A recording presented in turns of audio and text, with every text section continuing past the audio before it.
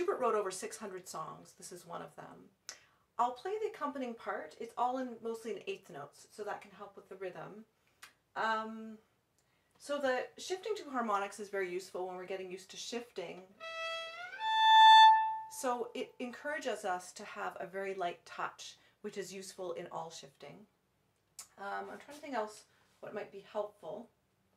The grace notes, most grace notes, if they have a slash through them, like these ones, are meant to be played before the note. So that's good to realize about the timing. So you can practice it first without the grace note. And for those accents, they're just gentle, but a little more weight, a little more bow speed. So again, let me know if you have any questions. I'll play the duet part now.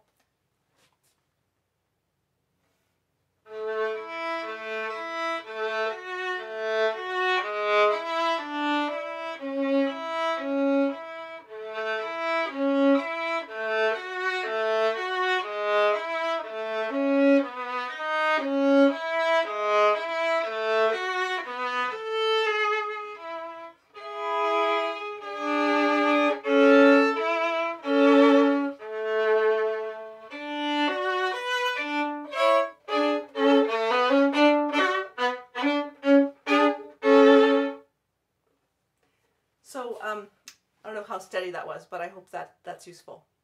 So let me know in the comments, and I look forward to hearing your playing as well.